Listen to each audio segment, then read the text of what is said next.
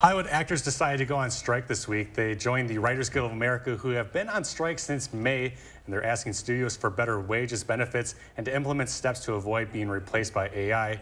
Wil Loper is a film creator and critic in the Madison area. Have you also seen him here on News 3 with the Loper Report, and joins us now to break it down.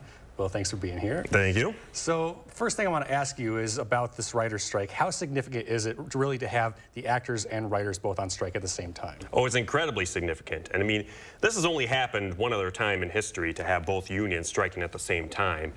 And it was already significant that there was going to be no new productions written, no new scripts written. But with the actors now joining, productions can't continue at all.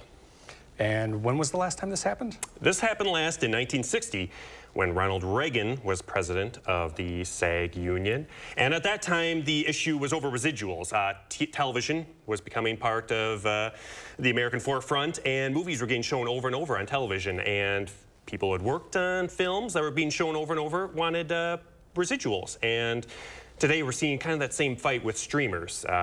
Those who work on film and television, they want residuals when their work gets shown on streaming services. And the writers, they've been on strike since May, but now with the actors on strike, they're out of the picture now. What does this really actually mean?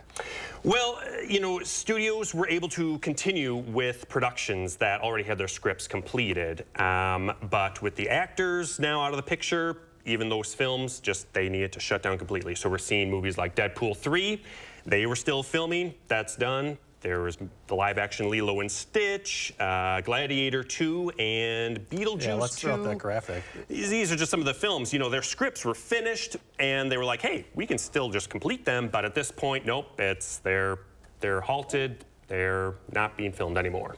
Another question I have, you know, really who loses out the most from this? Is it the viewers or is it the companies that aren't getting their money now? It's definitely a combination. I mean, viewers won't see anything for a little while, but eventually we're not going to see their favorite shows return, and there's going to be a lot of reality television, game shows, but eventually, you know, maybe they'll cancel their subscriptions, and it will be the streamers that hurt. But they do have a stockpile, so we'll just see what happens. We have a little bit of time left. There is good news. Independent films like your own are still going on.